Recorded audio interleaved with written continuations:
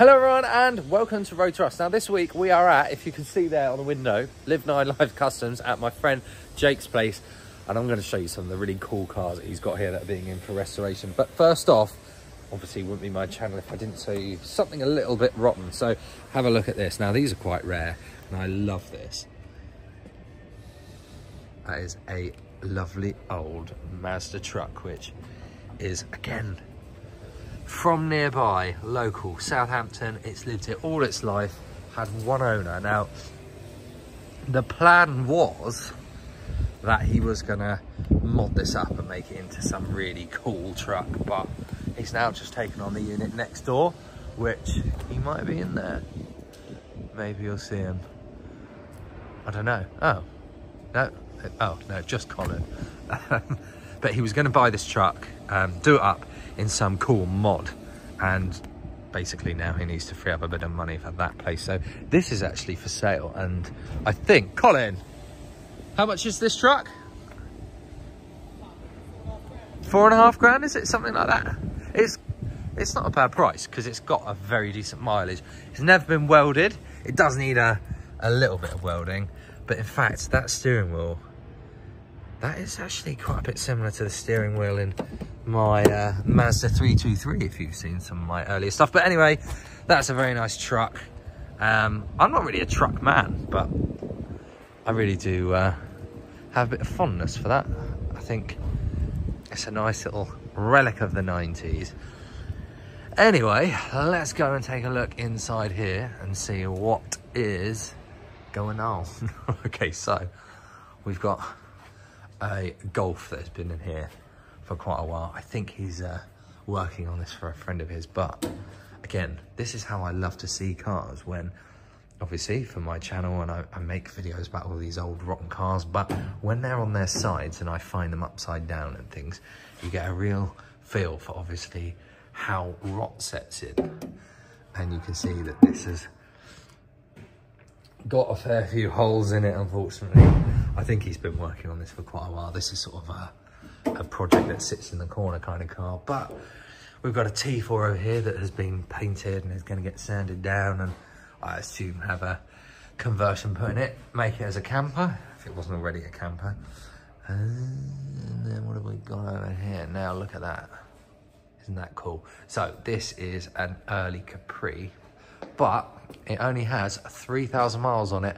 But look at the condition of it. It's been rust acid dipped, and so now you can see all the rust.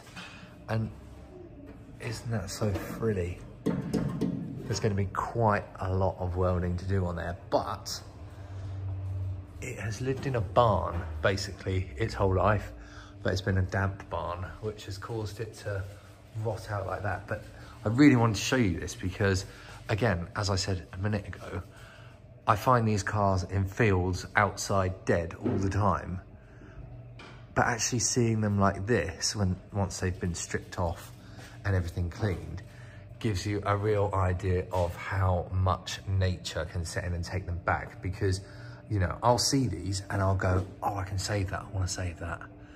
And then underneath, it would actually look like this. So that's why, although I want to buy and save as many as I can, I have to be really careful. Because imagine if I'd gone and bought something like this and then I'd found underneath that it needed this much welding, and I don't have the skills to weld yet, but I'll get there.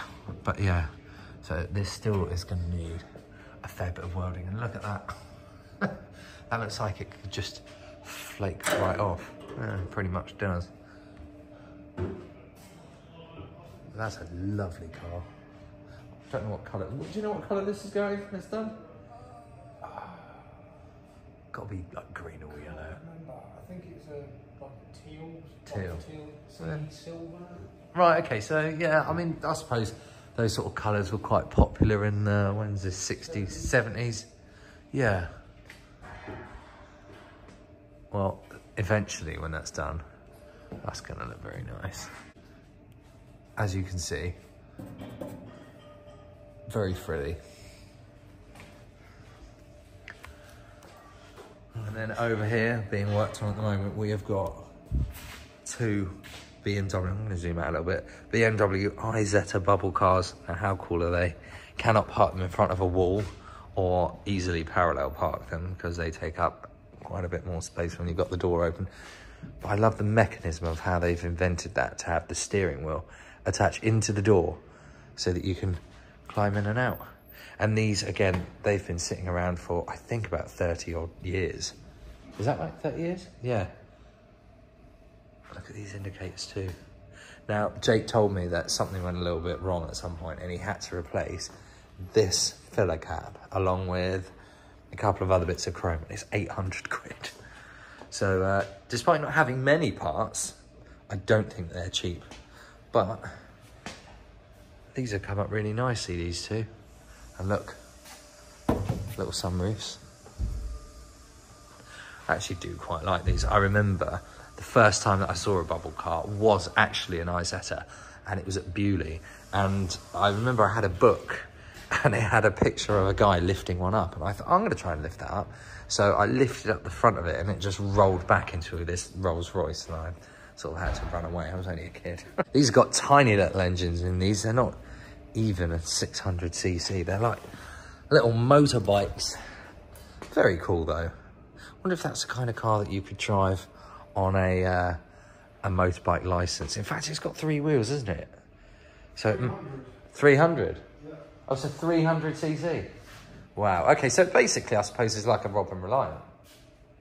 Reliant Robin. Yeah. So you could drive those at 16. Potentially, yeah. Mind you, I can't see many 16-year-olds going out and buying those. I think many 16-year-olds can afford one. No. And then, of course, no need to say what this old girl is, but obviously has been rather rotten at some point. Well, at this current point. Look at that. Holes in the floors. I've found a few of these lying dead in fields, you know. But obviously Jake has been spending a lot of time putting a lot of things back together, and he is actually a bit of a miracle worker in the sense that cars come in and they actually end up getting fixed, which is more than can be said for, I think, most of us who buy cars and they just stay bad forever. But yeah, look, he's done some welding there. Ah, these are worth quite a lot now, aren't they? More than the T4s, you know. I was looking at buying a T4 recently. I thought, oh, I'll make loads of money on that. And you can get them for like 1,500 quid. It's a bit rotten in there. I imagine that's probably quite a common place for these to go all around here. But anyway, what I wanted to show you is this. This is Jake's Porsche. Now, I'm going to move these doors out the way very carefully, and I'll come back to this in a second. So, tucked away in the corner, where it's been forgotten about, it's not been forgotten about, but it is tucked away in the corner and it is getting a bit dusty, is Jake's Porsche 924, which he's owned for about 7 years, and it will eventually be back on the road, which is much nicer to see than all the ones that I go to that are just left to get killed by the rain in a field. Let's have a look in here. Now, let's put a bit of light on.